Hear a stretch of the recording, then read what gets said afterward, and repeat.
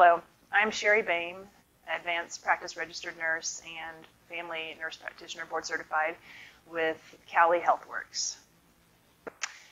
February is Heart Disease Awareness Month. More than 600,000 Americans die every year from heart disease-related illness. That's 1 in every 4 deaths.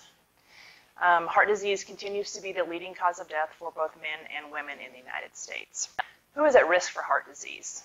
The 3 risk factors for heart disease are smoking, elevated LDL cholesterol levels, and high blood pressure. Other risk factors might include obesity, not enough exercise, a poor diet,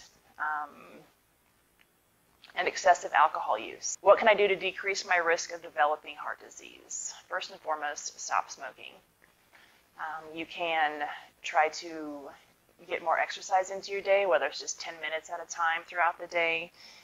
You can eat better, incorporate more fruits and vegetables, lean meats, low-fat dairy, whole grain breads or pastas.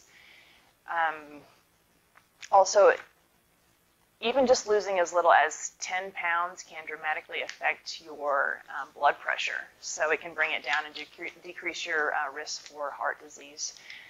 An unmodifiable or a risk factor for heart disease that you cannot change would be a family history. So if mom or dad, grandma and grandpa all suffered from heart disease, you might want to find out what your risk factors for that would be. Or you might want to find out, you might want to be screened for heart disease if that's the case. So it's always advisable to make an appointment with your family practice physician or your primary care provider to be screened annually for risk factors, doing blood work, and just checking your blood pressure, your height and weight.